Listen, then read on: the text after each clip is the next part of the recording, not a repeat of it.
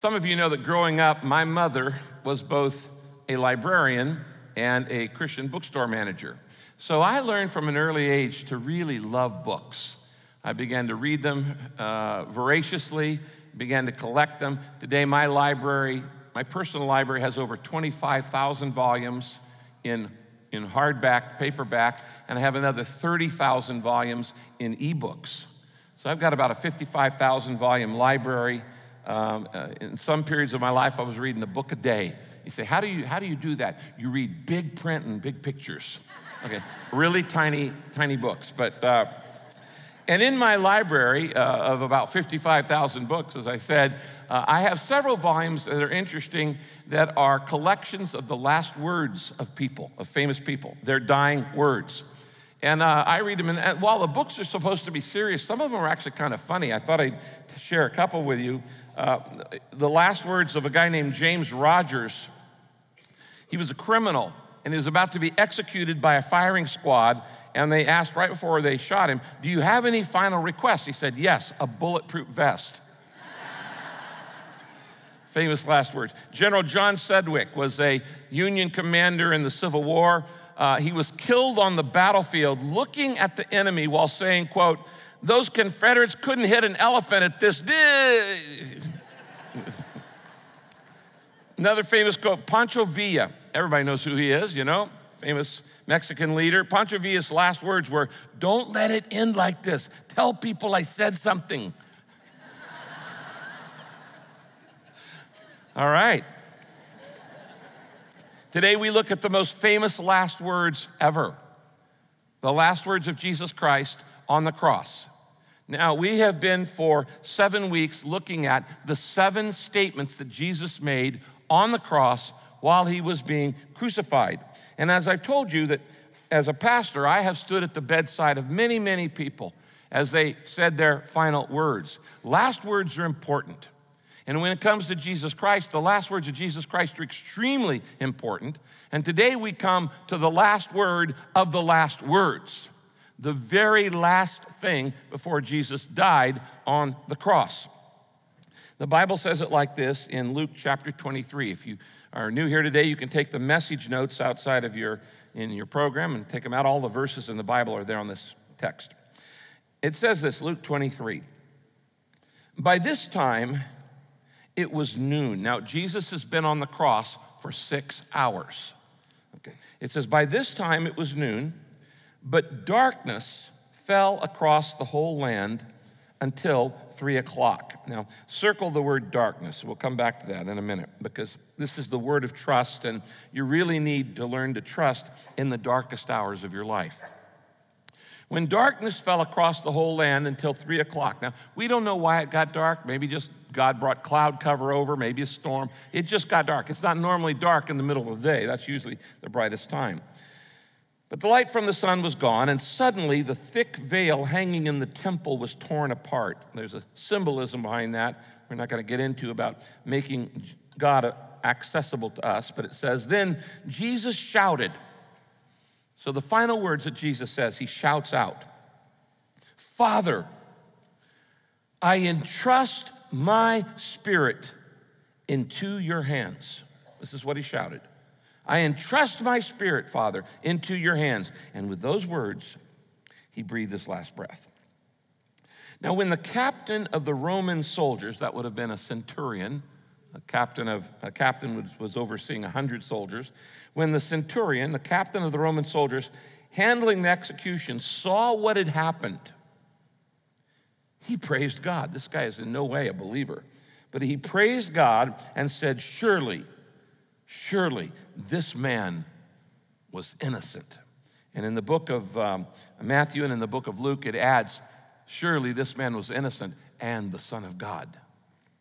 Now, as a Roman centurion, this is pretty amazing that a hardened soldier would look up and say, the guy we just crucified, surely he was innocent. Something's different here. As a centurion, he would have already have seen literally hundreds and hundreds of crucifixions. This is not a new thing. One of the tasks of Roman soldiers was to crucify people, and literally in those days of the Roman Empire, they were crucifying hundreds a day. This is not a novel thing. They crucified criminals, they crucified political figures and things like that. So he had certainly seen hundreds of crucifixions. But this one evidently is unlike any crucifixion he's ever seen. And this hard-bitten, hardened Roman centurion, when he hears Jesus say the last of the 7 phrases, he says, he must have been innocent. He must have been the Son of God. Something's different here. Something's unique. Well, what made this crucifixion so different from all the other ones he'd seen? The 7 things that Jesus had said on the cross that we've been looking at now for 7 weeks. Nobody ever spoke like Jesus spoke when they were being murdered, when they were being crucified. This Roman centurion had heard Jesus say, "Father, forgive them, they don't know what they're doing." He's never heard anybody being hung on a cross forgiving the executioners who were crucifying him. And yet he heard that. He had never seen anybody refuse the painkiller that Jesus was offered, which Jesus refused. He heard Jesus say the word of assurance to the repentant thief on the cross dying by him, saying, "Today you'll be with me in paradise." Nobody had ever said that on a cross. Nobody has ever said, "Father, forgive them." Nobody has ever said the word of assurance, the word of love, the word of substitution, the word of victory, all the things we've been looking at now for 7 weeks. And certainly nobody had ever shouted in his last breath on the cross, "Father, I entrust my spirit into your hands." Nobody had ever said that before. This is very different. Folks, people don't die like this. Normal people don't die this way. And Jesus actually gave us a model of how to die. I wrote it there on your outline. I don't want to cover it in detail. He was at peace. That is, it was his time to die. He was at peace. He wasn't afraid to die. He died with no unreconciled relationships, which a lot of people do. He wasn't angry. He wasn't bitter. He knew where he was going. He's confident of heaven. And he trusted God with his future. I entrust my spirit into your hands. So actually, there are 3 characteristics of Jesus' death. Why don't you write these down? First, Jesus Christ gave up his life voluntarily. Voluntarily. You know, when the movie The Passion came out, there was a big debate. Who killed Jesus? Was it the Roman soldiers who killed Jesus? Was it the temple religious leaders who killed Jesus? Was it the crowd who killed Jesus? The fact is, who took Jesus' life? The answer is, Jesus gave his life. He gave it up. He came for the purpose of dying. He had said that from the very beginning. In fact, he said, "Nobody can take my life from me." He gave it willingly for you. And believe me, if Jesus had not wanted to die on the cross, because he was God in human form, it would not have happened. In fact, here's what he said. Look up here on the screen. John chapter 10, verse 18. Jesus said, "No one can take my life from me." He'd done all kinds of miracles. He could certainly do a miracle to come down off the cross. "I lay down my life voluntarily, for I have the authority to lay it down when I want to, and also the power to take it back again." So the death on the cross is not a tragedy. It was Jesus' choice. He did it voluntarily. If he hadn't wanted to die on the cross, he would not have died on the cross. And we talked the last few weeks why he had to do that. But it was a voluntary decision. Jesus was in no way a victim, and he was not being victimized. He was in complete control of the situation, and nobody could do anything to Jesus without his permission. Literally, he had the last word with his last word and the things that he said on the cross. So Jesus gave up his life voluntarily. The second thing, write this down, he gave up his life confidently. Confidently. In other words, he shouted the word, "Father, I entrust my life, I entrust my spirit into your hands." Now, he shouts. Now, let me say this to you. I have been around, as I said, a lot of people. As a pastor and for 40 years, I have been at the bedside of many people as they took their last breath. And I will tell you this, dying people don't shout. I've never, ever heard one dying person shout. They whisper. Not one in my entire life have I ever heard shout. Because in their dying moments, they don't have the strength. And usually they whisper out a few words at the very end. And normally, certainly in a crucifixion, where you're having extreme torture and extreme punishment, and in the last stage of crucifixion, a normal person wouldn't have had the strength to even shout out beyond a weak groan. Now, when Jesus shouts out the final word on the cross, he's not shouting out in anger. He's not shouting out in bitterness. He's not shouting out in fear. He's not shouting out in despair. He's not shouting out in defeat. He is shouting out in victory. It is a shout of confident, convinced, rock-solid trust. Father, I entrust my spirit into your hands. And he says it at the top of his voice. It's a shout of victory, and it's a shout of trust. He gave his life up voluntarily. He gave his life up confidently. And the third thing, Jesus gave up his life trusting God. Trusting God. Now, when Jesus says this phrase, the very last of the 7 things he says on the cross, Father, into your hands I commit my spirit. I entrust my spirit. This is actually a quote from the Old Testament. In fact, it's a quote from Psalm chapter 31, verse 5. And not only is it a quote from 31 verse 5, it's a phrase that every single Jew would know by heart, because this is the bedtime prayer of every Jewish child. You know, we teach our children, now I lay me down to sleep. I pray the Lord my soul to keep. And if I die before I wake, I pray the Lord my soul to take. That is taken from this phrase. That's taken from Psalm 31. The now I lay me down to sleep is actually just a paraphrase of Psalm 31. Without a doubt, Mary probably taught this to Jesus as a little baby boy. Every Jewish child, in fact, Jews would regularly pray this as the evening prayer. At the end of the day, you say, Father, I am entrusting my life. I'm entrusting my spirit. I'm committing myself into your hands, and I'm going to bed. It's a common Jewish prayer, and Jesus uses what he has been saying every night since as a little boy as his last words on the cross. Now, what's going on here? I want you to write this down. He focused on the Father, not his pain. And in a minute, when we get into what to do in your dark days, that's one of the things you need to learn how to do. That when you are in pain, and when you're in your darkest days, Jesus is in his darkest days, he's on the cross, it is literally physically dark. He focuses not on his pain, but he focuses on the Father. And he has no fear, and he has no regrets. He has just trust. Into thy hands I commit my spirit. Into your hands I entrust my life. Now, this phrase that we're looking at today has been said by Christians ever since for 2,000 years. It's very, very common. A lot of Christians throughout history have used this phrase when they're facing danger, when they're facing persecution, when they're facing ISIS, like right now in Syria, when they're facing discouragement and death. The Latin is in manus tuus domine, commendo spiritum unum. Into your hands I commit my spirit, Father. And that's a phrase that has been used for literally thousands of years. In fact, the very first Christian martyr, the guy named Stephen, who was stoned to death in Jerusalem for following Jesus, he says a version of what Jesus just said here. And he says, as they were killing him, Stephen says, Lord Jesus, receive my spirit. And that's the last thing he prayed.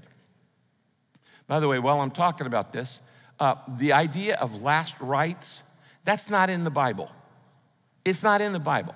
It was a tradition added many, many years later. Nobody in the Bible received last rites. None of the apostles, none of the disciples, nobody received last. You don't need last rites to get into heaven.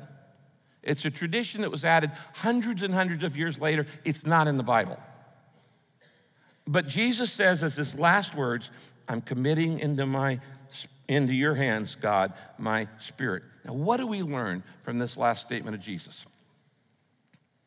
Well, every single word has an important truth, and that's what I want us to look at right now. When you are going through your darkest day, there are 4 truths you need to remember. Write these down. Number 1, first thing to remember is I have a Father in heaven who loves me. I have a Father in heaven who loves me. This is the first thing you need to remember when you're going through a dark day. And that's why Jesus starts his last statement on the cross with the word Father. With the word Father. Now, remember a couple weeks ago we talked about that when Jesus was taking the punishment for every sin of mankind on himself, he cries out, my God, my God. Remember that? My God, why have you forsaken me? It's the only time in the Bible when he doesn't call God Father. And that was because he was separated, taking all of our sins on himself. When Jesus taught us to pray, he said, you're to pray like this, our Father who art in heaven. That blew everybody's mind because up to this point, every faith, every religion taught that God is distant. God is big, he's powerful, he's cosmic, he's mighty, he may be merciful, but you certainly don't call him Father. But Jesus changed it all. He blew the stereotypes. And he said, when you talk to God, you talk to him like he's your daddy. In fact, the word he used in Aramaic, Abba, literally means daddy, Papa. It's the first word every Middle East child learns. Abba, Dada, Papa. It's easy to say. And so Jesus told us, when you pray, start with praying, Father. And when Jesus is dying on the cross, his last words there, he starts with the word Father. Now, the judgment period for sin is all over. He's now reconciled to God. He's not talking of some impersonal force, some uninterested, distant deity. He's talking to Father. The Bible says this, John 16:28. Jesus said, I came from the Father and I entered the world, and now I'm leaving the world and I'm going back to the Father. So what do we know about God since he wants us to call him Father? A lot of people have a problem with this because they had bad dads. And their dad was distant, their dad was demeaning, their dad was destructive, their dad was, detached. Is that the way our Father in heaven is? No. The Bible tells us that God is a caring Father. He's a consistent Father. He's a close Father. And he's a capable Father. And he loves you more than you can even possibly imagine. The Bible says in Psalm 103, verse 13, as a father has compassion on his children, so the Lord, that's God, has compassion on those who honor him. I don't know what you're going through today. You may be having a financial crisis, a physical crisis, a conflict in your marriage. I don't care. Well, I do care, but I don't know what you're going through. But I would say this.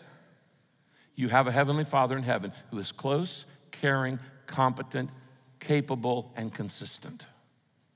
And he cares. And if you're going through the dark days, you need to get your eyes off the pain and onto the Father. Father, that God who knows everything that's going on in your life, sees everything that's going on in your life, cares about everything that's going on in your life, has the power to change everything in your life, and will help you if you will trust him. I want you to write this down in your outline. God loves me more than I do. That's probably a shock to some of you. God loves me more than I do. Did you know that you don't love yourself as much as God loves you? God loves you more than you love you because God is love. God is the essence of all love. It all came from him. And no matter what you are facing right now, you need to say, I have a Father in heaven who loves me. That's how he starts. But he doesn't just love you. And here's the second thing you need to remember. It's in this sentence. Not only do I have a Father in heaven who loves me, number two, my Father can be trusted. My Father, talking about in heaven, the God of heaven, he can be trusted. Now, you may have had a physical father who couldn't be trusted. And inconsistent fathers produce insecure children. I talked to a guy one time, he said, I didn't know from week to week whether my dad was gonna slug me or gonna hug me. I didn't know, just whether he was drunk or not or whatever mood he was in. Inconsistent fathers produce insecure children. But your heavenly Father is not only one who loves you, he's one you can trust. You can trust him. And this is the word of the trust. Jesus says, Father, I entrust my spirit. I entrust my life into your care. That's why I call this the word of trust. Now, one of the greatest decisions you're gonna have to make in life is this. Who are you going to trust? You gotta make that decision. Who are you going to trust? Who are you gonna trust with your life? Okay, let's just throw out some options and let's vote. How many would say, I think I'll trust Congress? No, I don't see any hands going up on that one, okay? Since they're in the bottom of the barrel right now with credibility. How about, I think I'm gonna trust, how about the media? I think I'm gonna build my life on what the media says. How about I'm gonna trust my life to popular opinion? No. How about I'm gonna trust my life to my emotions? Oh, that's a good one. How reliable are they? Your emotions lie to you all the time. You know, one of the simplest things that'll help you be a lot happier is this. Realize you don't have to believe everything your mind tells you. Not everything you tell yourself is true. A lot of times you tell yourself things are worse off than they really are, and a lot of times you tell yourself they're better off than they really are. You lie to yourself all the time, and your emotions lie to you all the time. So I would not highly recommend that. Who are you gonna trust with your life? I wanna make a recommendation. I recommend that you put your trust into someone who, A, knows everything, B, will always put your interest first, and C, will always tell you the truth even if it hurts. Now, there's one person who's always gonna do that, God, because he's perfect. And I wanna suggest that you always put your trust in him. Father, I entrust. I'm going to trust you with my life. I'm going through this dark period right now. I don't know which way I'm going. I don't know which way is up. I don't know where I'm gonna be in the next 5 days, much less 5 months. But I'm gonna entrust my spirit into your care. Psalm 33, verse 4 in the Bible says this, for every word of the Lord holds true, and everything he does is worthy of our trust. Friends, you can't say that about anybody. You can't say that about me, your pastor. I love you, but you can't trust everything I do because I'm a fallible human being. You can't trust any human being to always do the right thing, but you can trust God. I saw a bumper sticker the other day and it said this, God said it, I believe it, that settles it. Okay, fine. I'm gonna make a new bumper sticker that says, God said it, that settles it, whether I believe it or not. Because truth is not based on whether I believe it or not. I could say, I don't believe the moon's made of rock, it's still made of rock. I could say, I believe the moon's made of cheese. Doesn't matter what I believe, what matters is the truth. God said it, that settles it, whether I believe it or not. I'm gonna put my trust in your word. Now, when Jesus says this, Father, I entrust my spirit into your hands, this word, entrust, in Greek, it's peridithemai. Peridithemai actually means to deposit. It's the word that they would use for a safety deposit box. You know what a safety deposit box is. You go to a bank, you rent a box, and you put your most valuable property in that box for safekeeping.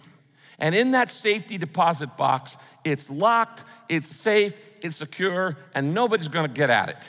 And you've made a deposit in that safety box. That's what this word means, to entrust. You say, God, I'm gonna take my life, I'm gonna take the good, the bad, and the in-between, the ugly, the beautiful, every part, and I'm gonna entrust it. I'm gonna deposit it in your safety box.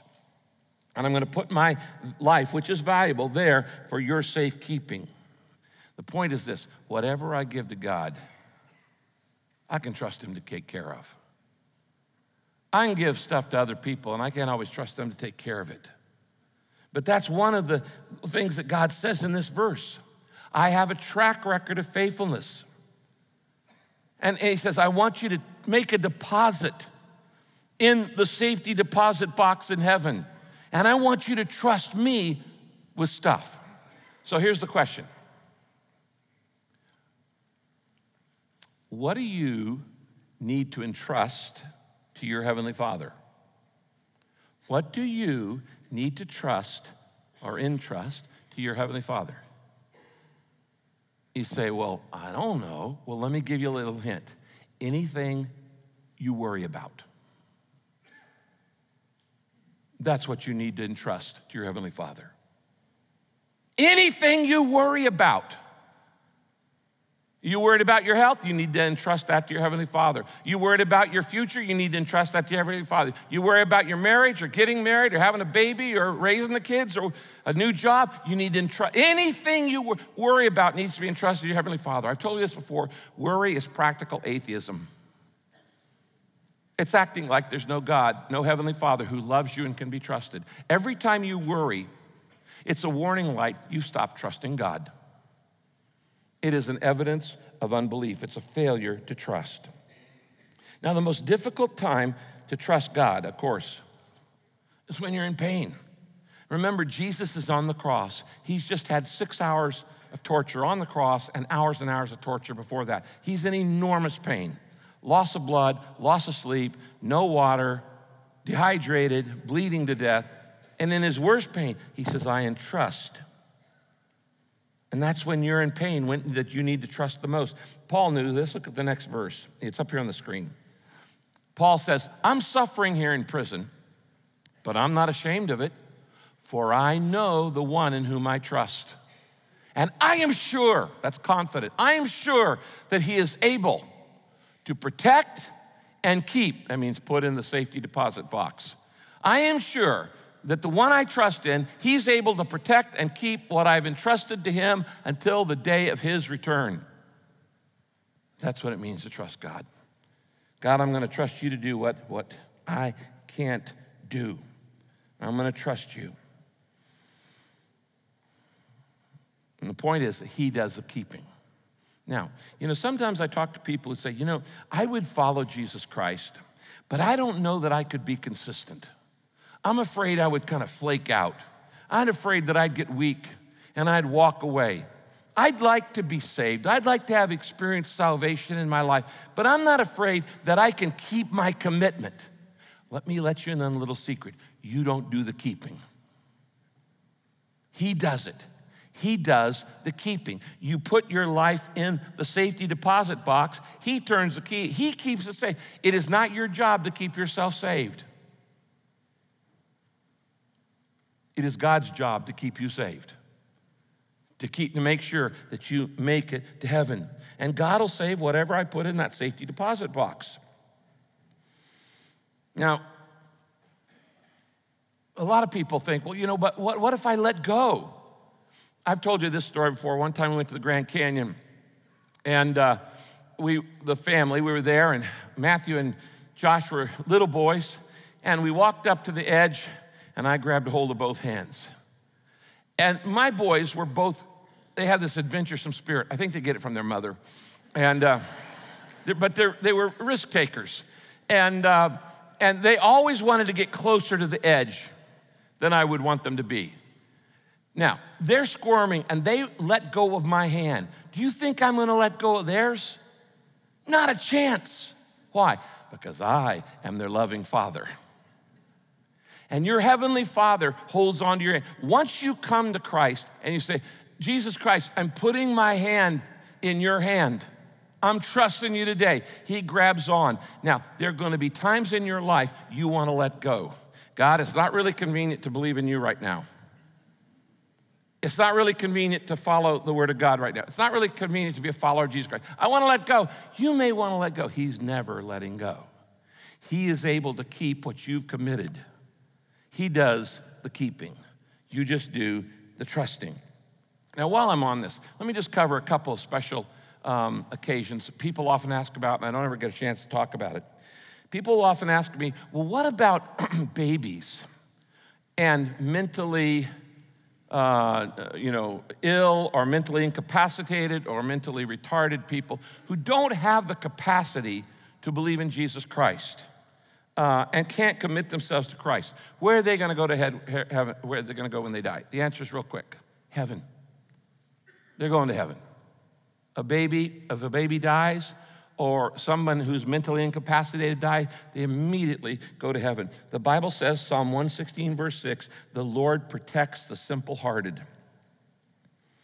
One example, I could give you a lot of these. When King David's baby infant son died, in 2 Samuel chapter 1, he said, can I bring him back to me? Can I bring him back in? The answer is no.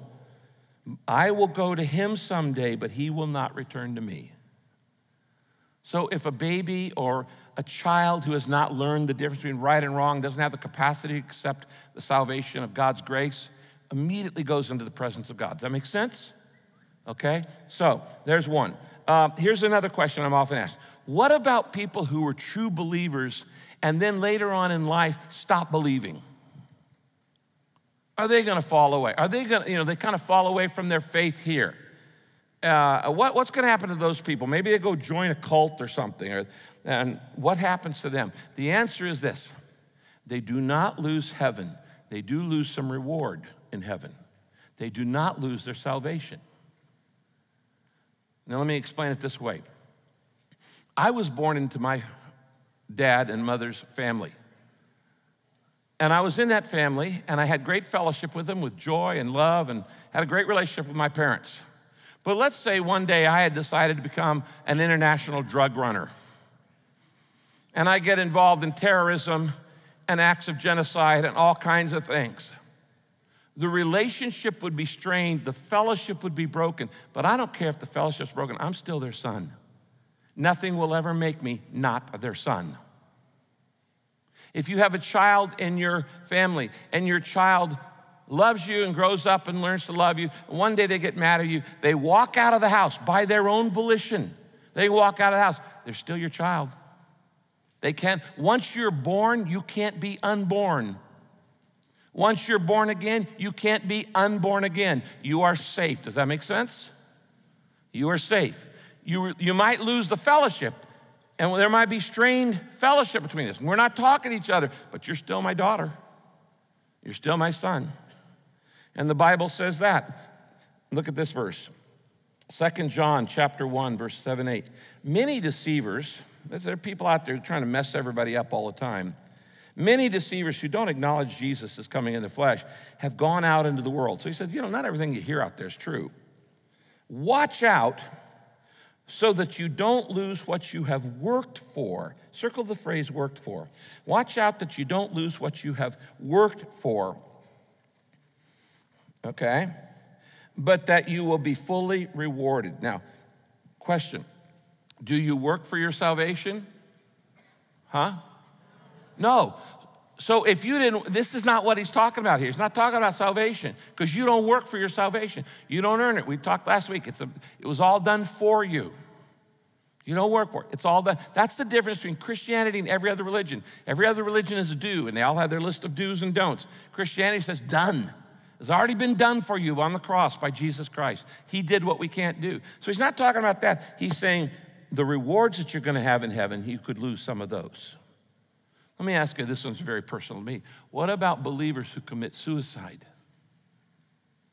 Okay, and in a moment take their own life. And the answer is, if they were a true believer, they're going to heaven. They're going to heaven. Well, say, isn't suicide an unpardonable sin? The answer is no, it is not. It is not. In fact, the Bible says there's only one sin that is unforgivable. Only one in the entire, and it isn't suicide, by the way.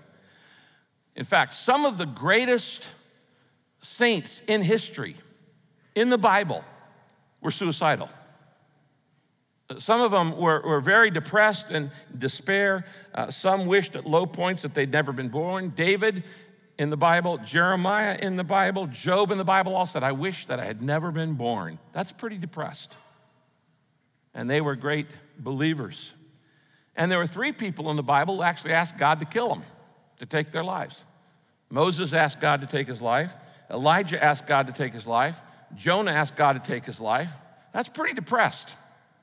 And he said, God, just kill me. Okay, just kill me. So if you have felt that way, let us help you. At Saddleback Church, we have counseling that we can help you. We have people who care. We have courses. Don't go through that pain by yourself. In 3 weeks, we're doing the big gathering on mental health and the church. And it's a 3-day, October 7, 8, and 9. And world leaders are coming from all over the world. And the Surgeon General of the United States is going to be here, and about 40 big speakers. If you feel that much in despair, you feel that depressed, do not carry it by yourself. It's not a sin to be sick. It's not a sin to feel depressed. We can help you out. And we will help you out. The Bible says there's only one unforgivable sin. Only one. It's called blasphemy against the Holy Spirit. What does that mean? What is blasphemy against the Holy Spirit? It means rejecting God's grace and rejecting Christ all the way up to death. It means to die rejecting Christ. So let me put your mind at ease, because some of you think, have I ever committed the unpardonable sin, the unforgivable sin? You wonder about that. Okay. Number 1, if you've ever worried that you committed the sin, you haven't. Because if you had, you wouldn't worry about it. Okay? So if you worry, I've done the one unforgivable sin, you ain't done it, friend. Sorry. The fact that you're worried about it, you're concerned about it, means you still have a conscience. So if you've ever worried about it, you haven't done it. Second thing is, if you're alive, you haven't committed the sin. Because you can only commit it by dying, rejecting Christ. So if you're alive, you cannot commit the sin. You can only commit it by dying, saying, forget you, God, and I croak, and I die. Does that ease up anybody's mind a little bit here? Okay. You can't do it without dying. Now, number 3, let's go to the third great news. When I'm going through dark days, I have a Father in heaven who loves me. And when I'm going through dark days, I remind myself that I have a Father in heaven who can be trusted. He doesn't just love me. I can trust him with every area of my life. And I shouldn't worry. I should commit it and trust everything I'm worrying about to him. Number 3, my Father is taking care of things I can't see. This is the third thing we learn from this passage, is that my Father in heaven is taking care of the things that I can't see.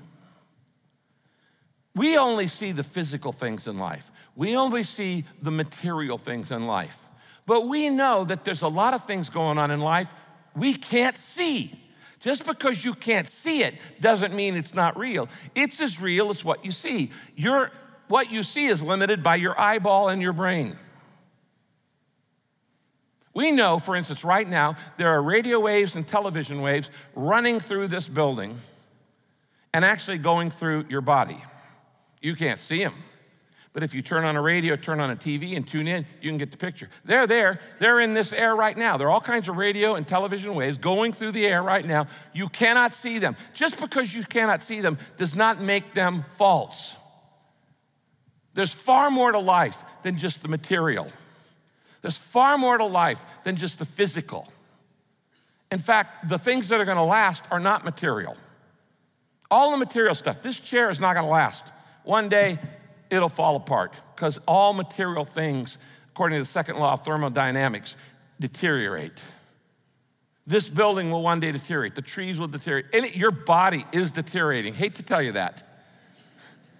But the physical is not getting better. Anybody want to give a testimony of that right now? The physical, the spiritual is actually more real. And God is taking care of the things that you can't see. So when you're in your dark days, you can't see the solution. When you're in the dark, you can't see the antidote. You can't see the solution, the problem that's solved. And while you're waiting, God is working.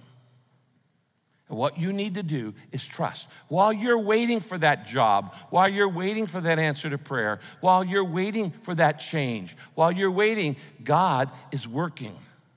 And that's why you need to trust. I entrust my spirit. Circle that word, my spirit. That implies that you're far more than a body, and of course you are. Life is far more than material or physical. You're made in the image of God, which means you have a spirit, you have a soul.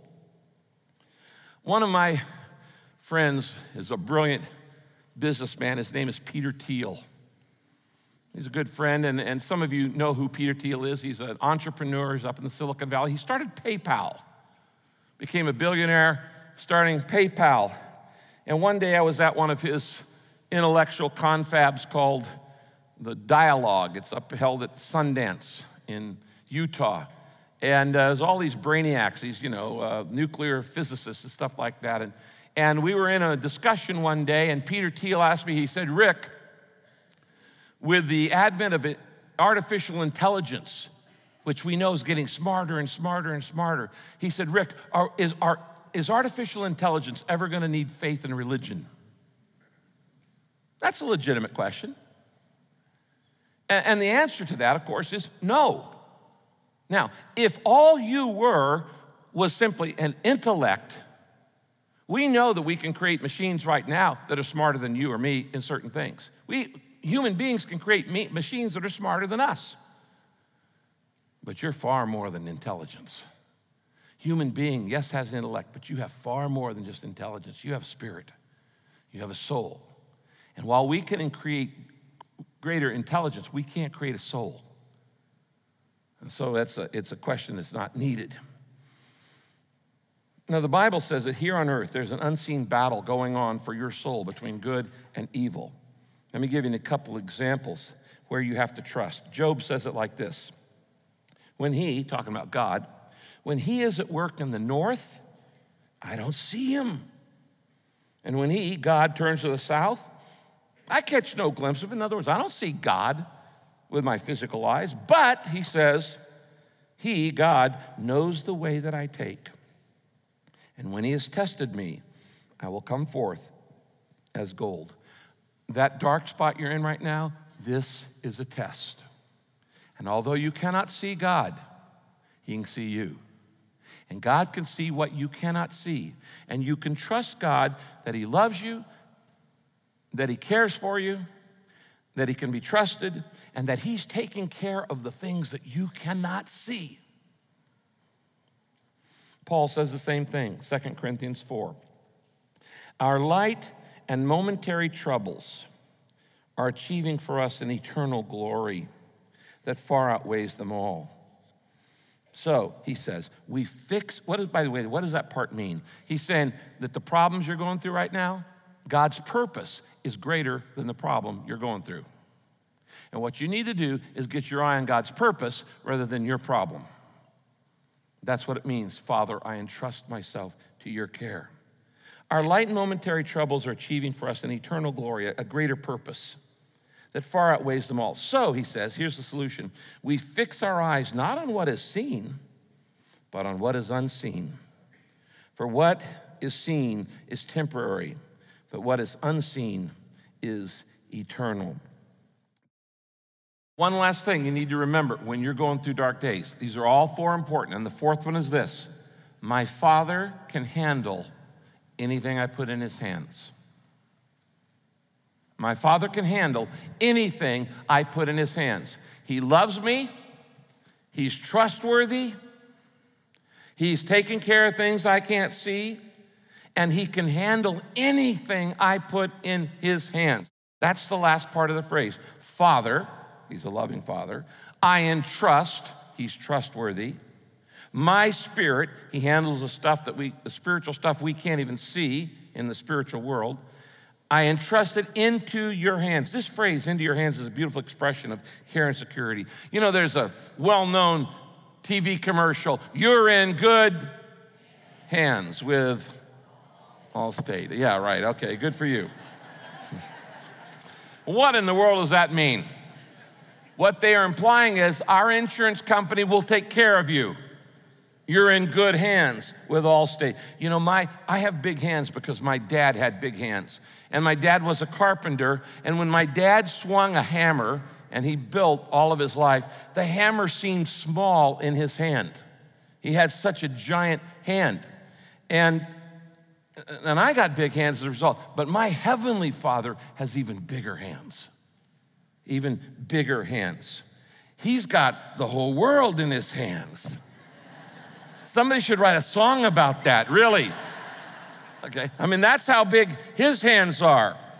When Kay and I got married, one of the first Bible studies she did was called The Hand of the Lord. And she told me that she discovered over 200 times in the Bible the phrase, the hand of the Lord is used. So I just end with this, and you can write this down real quickly. How big is God's hands? How big are they? How big are his hands? Well, write these down. Number one, God's hands are big enough to bless me. God's hands are big enough to bless me. Jesus often put his hands on people to bless them. And in Isaiah 62, it says, the Lord will hold you in his hands for all to see, a splendid crown in the hands of God. They're big enough to bless me. Number two, God's hands are big enough, they're strong enough to keep me eternally secure. God's hands are strong enough to keep me eternally secure. If I put my life in that lockbox, in that safety deposit box, it isn't going anywhere. Jesus said it like this, very important verse. Follow me on it. John 10, Jesus says, I give them, that's you, eternal life, and they will never, circle the word never, never perish. My Father has given them to me, and he's greater than all, and no one can snatch them out of my Father's hands. You cannot lose your salvation once it's been given to you. Nobody can snatch you out of God's hand. Even Satan can't snatch you out of God's hands. You say, well, you can't be snatched out of God's hands. Maybe you could jump out on your own. How big do you think God's hand is? You think you can get to the edge of it and then fall off? No, God's hand's so big, and you're in God's hands, there's no way you can fall out of it. When my kids were little, I'd get in the pool, and Amy and Josh and Matthew would line up on the side, and I'd say, jump to me, jump into my hands, trust me, I'll catch you. And they were always scared to death to do it. The first time they just, I don't want to do it, oh, daddy, daddy, jump to me, I'll catch you in my hands. Look, I can handle it, all right? And they were just afraid to jump into my hands. But then finally, they do it. And when they jump into my hands, of course I catch them. And then they want to do it 100 more times. Because once you've jumped into your Father's hands, that's flat out fun. And you want to do it again and again and again. Once you've learned how to trust God with your life, you get addicted to it. And you want to do it over and over and over, and you want to trust God for bigger and bigger and bigger and bigger and bigger things. And that is the story of my life. Because as a little boy, I jumped into my Heavenly Father's hands, and He caught me. And at that point, I knew I can trust God. And so I started jumping further and further back, and then jumping off cliffs. And every time He has caught me. And I'm addicted to it. It's flat out fun trusting God. Trusting the loving hands. His hands are big enough to bless me and strong enough to keep me eternally secure. And I want to just tell you today this. God, your Heavenly Father, is waiting for you to jump. He's standing in the pool going, come on, I love you. You can trust me. I'm accountable. You can count on my faithfulness, and I'm big enough to handle you. Jump into my hands. You need to do that, and you need to start doing it all the time. There's a third thing you need to know about the hands of God. It's this. His hands are scarred. Yes, the hands of Jesus are scarred with the nail prints so that he cannot forget me. Do you know that in heaven you're going to have a perfect body? There will be no scars in heaven. Aren't you grateful for that? No flaws on your body in heaven.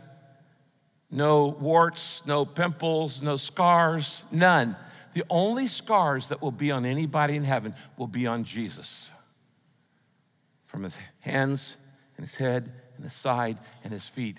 And they're going to be there for eternity to always be reminders of us of what it cost him to pay for our salvation.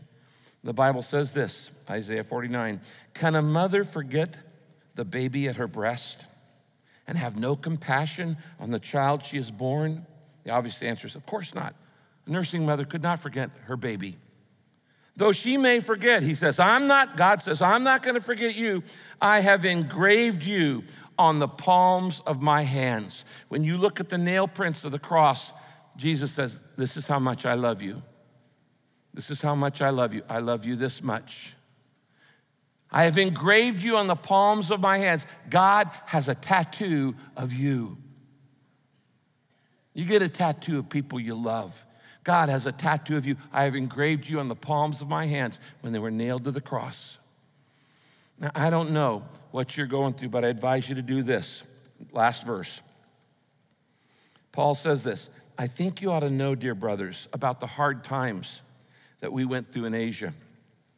We were really crushed, and we were overwhelmed, and we feared that we would never live through it. Some of you feel that way right now. And we felt we were doomed to die, and we saw how powerless we were. But, here's the big change, but that was good. You know the problems you're going through? Those are good. Why? For then we put everything into the hands of God, who alone could save us. For he can even raise the dead. Give it to God. Commit it. Deposit it in the safety deposit box. Now, I mentioned earlier that Jesus was quoting Psalm 31, the greatest psalm. And I mentioned that Mary taught that Jesus, it's like, now I lay me down to sleep. You know, when I was a little boy, when I'd get scared at nighttime, I'd go in and I'd fall asleep on my parents' bed. I'd actually try to get between them. And I'd try to fall asleep between my parents because I felt safe there. And after I'd fall asleep, my daddy would pick me up in his strong arms and his big hands, and he would carry me back to my bed after I'd fallen asleep. And in the morning, I would wake up, and something amazing would happen. I would be awake in my own bed. Why? Because while I was sleeping, my father would carry me with loving arms to where I belonged. And I've thought about that a lot, as that is a perfect picture of what it means to die as a believer in Jesus Christ. One day, you will go to sleep, and your heavenly Father will pick you up in his loving arms. And he will take you to where you belong for eternity. And that's what heaven is all about. Friends, I know this has been a long message, but this is a theme that you need the rest of your life. It's not something just to say when you're dying, Father, into your hands I commit my spirit. It's something to say every single day of your life. When you are fearful, Father, I entrust my spirit into your hands. When you're angry, Father, I entrust my spirit into your hands. When you're worried, Father, I entrust my spirit into your hands. When you're depressed, Father, I trust my spirit into your hands. When you're confused, Father, I trust my spirit into your hands. When you're in despair and you don't know which way to go, Father, I entrust my spirit into your hands. When you have a big decision, Father, I trust my spirit into your hands. You need to use this theme every day the rest of your life. Let's pray. If you've never said it the first time, you need to say it right now. Just like me saying to the little kids in my family, jump, Daddy will catch you. You need to jump into the arms of a Father who loves you, who is trustworthy, who is handling the stuff that you can't see and can handle anything you put into his hands. So I invite you to pray a one-sentence prayer this weekend. Say, Jesus Christ, I don't understand it all. But with all that I am, in simple humility, I say to you, I entrust my life into your hands. Everything. In your name I pray. Amen.